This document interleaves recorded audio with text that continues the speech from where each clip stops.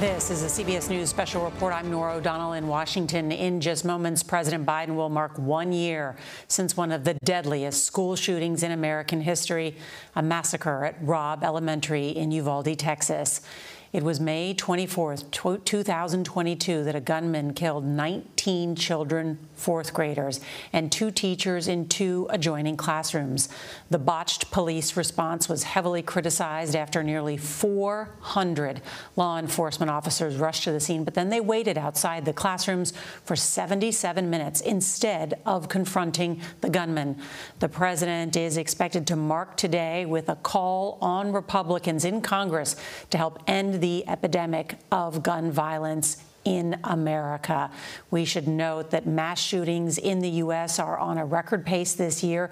There have been 241 mass shootings in the United States, and today is just the 144th day of 2023. Want to bring in Ed O'Keefe, who is at the White House today. And Ed, what are we expected to hear from the president shortly?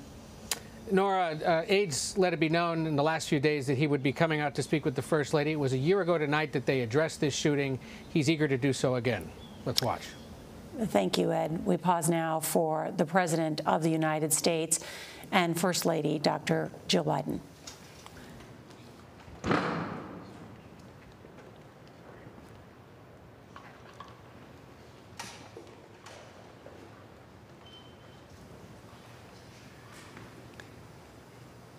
There are candles for each of the young fourth graders who were killed 1 year ago today, and they are pausing to pay their condolences before they make these remarks. Ed O'Keefe is still with us. Ed? Yeah, I remember, Norah, they did a similar candle display when he marked, I believe it was about 500,000 American deaths from COVID. So this is a similar display here, part of an ongoing series of commemorations he's made. Before I'm beginning, but I realize this is a really tough day for all the families. Remembering is important, but it's also painful. 1 year ago today, Robb Elementary School in Uvalde, Texas, turned into another killing field in America. A few days later, Jill and I traveled there and stood before those 21 crosses outside the school. On each cross, a name, like in these candles behind us, 19 children, 9, 10, 11 years old, and 2 devoted educators, and 17 more injured. We spent hours with the grieving families who were broken and never, ever will quite be the same. To the families of the children and the educators who we know that 1 year later it's still so raw for you. A year of missed birthdays and holidays, school plays, soccer games. Just that smile. A year of everyday joys gone forever. The bend of his smile, the perfect pitch of her laugh. At a vigil a few months later, one of the moms said, "When I lay in bed and turn to my side, envisioning her staring back at me, I want so badly to be part of alternative reality that just doesn't exist. This is my reality, because my 10-year-old daughter was murdered in her 4th grade classroom." Standing there in Uvalde, Jill and I couldn't help but think that too many schools, too many everyday places have become killing fields in communities all across every part of America. And in each place, we hear the same message. Do something. For God's sake, please do something. We did something afterwards, but not nearly enough. We still need to ban, in my view, AR-15 firearms, assault weapons, once again. You know, they've been used time and again in mass killings of innocent children and people. We need to ban high-capacity magazines, the ability to shoot 20, 30, 40, 50, 60 bullets without reloading. because today guns remain the number one killer of children in America, guns. And over the last year since Uvalde, our country has experienced a staggering 650 mass shootings. And it's hard to say, well over 40,000 deaths due to gun violence. We can't end this epidemic until Congress pass some common sense gun safety laws that keep weapons of war off our streets and out of the hands of dangerous people. Until states do the same thing. How many more parents will live their worst nightmare before we stand up to the gun lobby to establish universal background checks, establish national red flag laws, require safe storage of firearms, and end immunity from liability for gun manufacturers? The only major corporate entity that's immune to liability. Even a majority of responsible gun owners support these common sense actions to save lives and keep our community safe. So it's time to act. It's time to act. It's time to make our voices heard, not as Democrats or as Republicans, but as friends, as neighbors, as parents, as fellow Americans. And I'm being deadly earnest when I say that. You know, I know for a long time it's been hard to make progress, but there will come a point where our voices are so loud, our determination so clear that we can no longer be stopped. We will act. You know, a year ago after visiting the school, that same day we attended Mass at Sacred Heart Catholic Church. In the pews, families and friends held each other tightly. As the Archbishop spoke, he asked the children in attendance to come up on the altar and sit with him as he spoke on the altar. There wasn't enough room for everybody to go up on the altar, so a mom and her young son sat next to us. They had us in the first pew, and they sat next to us. As we left the church, a grandmother who had just lost her granddaughter came up to us and quietly passed us a note, a handwritten letter. And here's what it read. Erase the invisible line that is dividing our nation. Come up with a solution and fix what's broken and make the changes that are necessary to prevent this from ever happening again.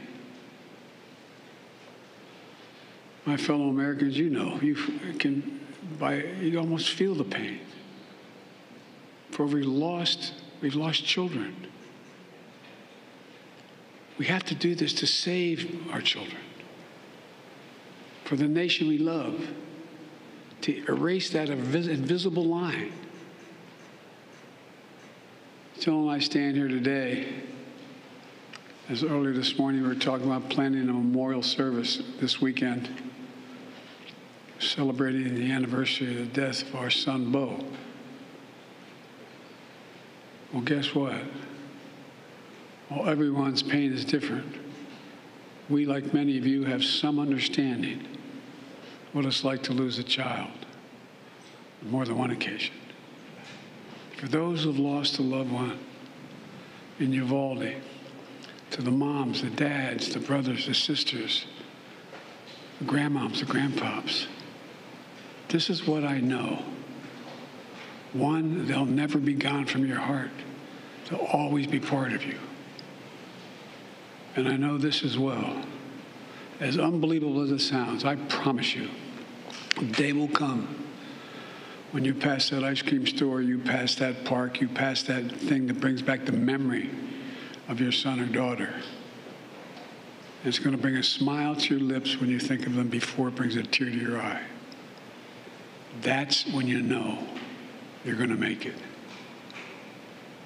And our prayer for you from the bottom of our heart is that day will come sooner than later.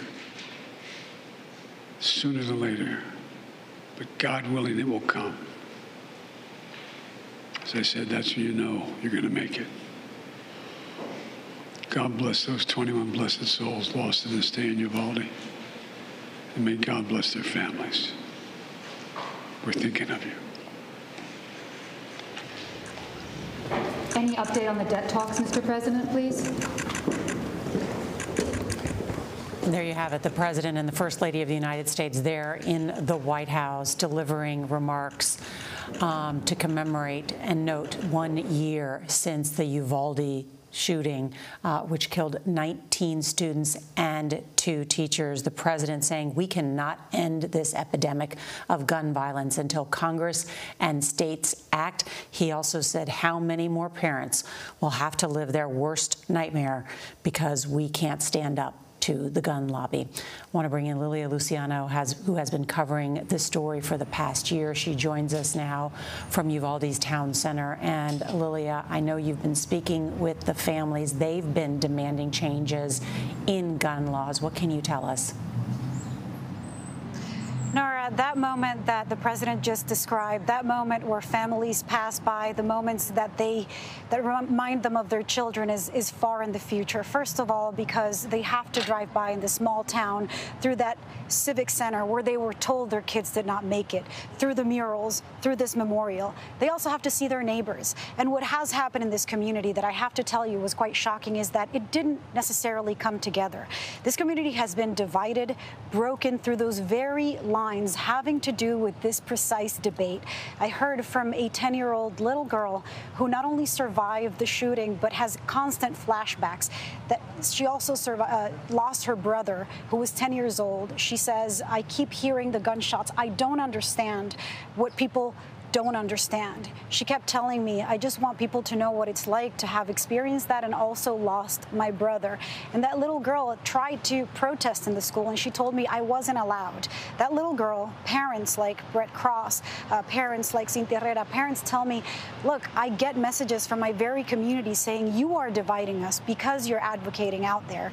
They're saying, please move on. They get hurtful messages from people within their very community precisely because this gun debate just can't seem to find consensus. Not here in Texas, not across the country. But that's not all they need. That's not all that they're asking for. What they need is accountability. They are yet to receive a report of a criminal investigation that the Texas Rangers have been doing for the last year. They still have no idea what happened at Robb Elementary, how their children died. All they have is bits and pieces from leaks here and there, and all they can do is either protest or suffer in pain. Oh, Lilia, just not only dealing with the grief, but also the frustration of not having answers, as you point out. We should note, too, that there was a slight movement on a bill in Texas that would have raised the age of a purchase of an AR-15 style rifle to 21 years of age from 18, but it missed a key deadline. It never got a vote in the full Texas House, and that has been frustrating for many people, as well as this was a teenage gunman who carried out this massacre at Robb Elementary. Lilia, thank you as always for your empathy and your reporting and speaking with the families there for this past year and sharing it with us here. Thank you. I do want to bring in our senior White House and political correspondent, Ed O'Keefe, here in Washington at the White House. And Ed, the president saying it is time to act. It is time to make our voices heard, in his words, not as Democrats or Republicans, but as friends, neighbors, and parents. But there's absolutely no movement in Congress on this issue, correct? That's right. Despite the bipartisan legislation passed last year that made the most significant changes at the federal level in about 30 years, there has been no other movement otherwise to expand universal background checks, address the immunity that gun manufacturers enjoy, or, as the president once again said today, push for a new federal assault weapons ban. Notably, in a poll just last month, CBS News found that about 62% of Americans support a nationwide ban on the AR-15 semi-automatic weapon, similar to the one used in Uvalde. We've seen 10 states across the country, just 10, ban them. Washington State was the most recent, just last month as well. But several others, of course, in the course of the last year have actually expanded or loosened gun rights in response to the public outcry in those states. Texas, of course, has been a ground zero for this debate for several years, others as well. The other frustrating thing for gun control advocates, or those who would like to restrict gun rights, is the fact that several states were pushing in the past year to target the immunity that those gun manufacturers manufacturers enjoy, or to at least be able to more closely target those that are buying firearms. The gun lobby and other groups that support them pushed back on that and caused that debate to end. So while the president's calling for federal action, there won't be any anytime soon. In fact, there have been some here in town in the last few days, Nora, who said if he was serious about this, he would use the ongoing debt talks and the conversations with the House Speaker to raise the issue and find a way to work on this. That's not expected to happen. Nora. Ed O'Keefe at the White House for us. Ed, thank you so much, and also to Lilia Luciano.